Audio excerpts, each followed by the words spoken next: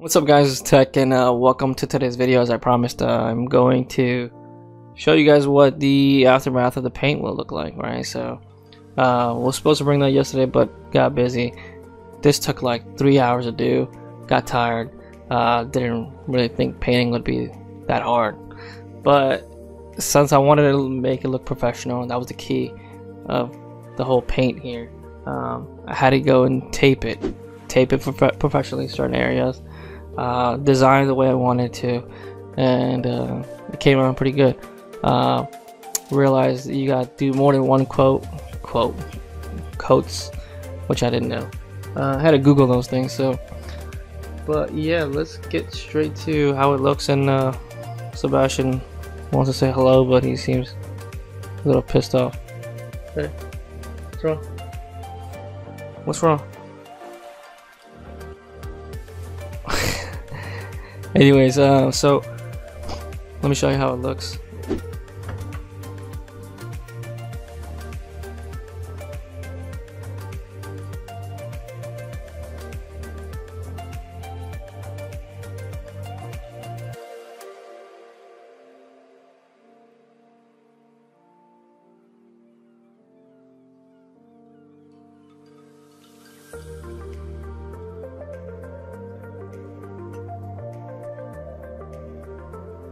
The reason I left that white was I didn't want to get really, change lighting.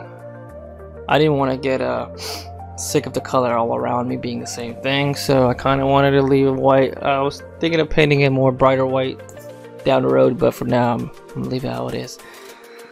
So that's how it looks. 3 hours to do it, just 2 walls. I I swear I used to remember painting was much easier than this, but maybe as a kid I was just kind of hurrying the fuck up. But it takes time. Yeah, if you really want to do it correctly, you gotta tape it, you gotta be accurate with it, you can't make a mess. That's a tape thing. So, but now it's easy for me to do green screen.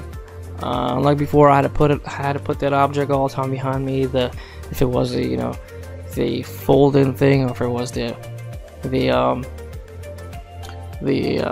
cover, or it was I really didn't have a right place to put it, especially here. I don't know where the hell I'm gonna do it, and I didn't want to make make holes on the wall. So the best thing I thought about is making your wall green, and it is one of my favorite colors, so it came out really great, especially at night when I'm sleeping. It's very easy, it's calm. But let me show you how it looks now when I turn on the CHROMA key. So put the lighting on. So alright, so that's what happens, right? Everything blends in, but you have to take in consideration certain objects that will not work. For example, I did have my my flashy lighting on. So when I had that on, it distorted everything, right? I had to turn that off for the video, but I do like it. I do like to have that on when I'm sleeping, chilling. Maybe if I'm gonna stream and I don't want to have any background green screen, I just use that. But that object behind me does put a distortion since it's black and it's not green related, or the other one, so it's gonna be a little off.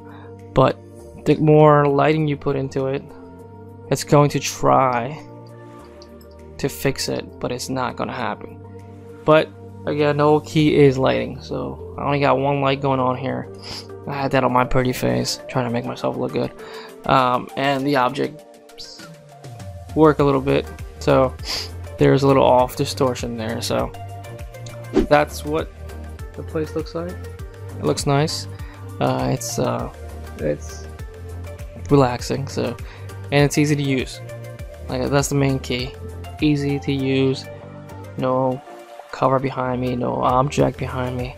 Don't have to worry about it. And the space is huge. So, and again, green screen, you don't really need much behind you. You don't need to go and spend a lot of money to make it happen. You can use, like what I did, digital paint. You can use fabrics, you can make your own, just green color. The key is just your camera, what kind of camera you got. So the camera is the whole key. So if you can spend decent money on a camera, my camera's not all that. It's just shitty camera. It's like a webcam. It's a C920. Yes, I would love to get a nice camera.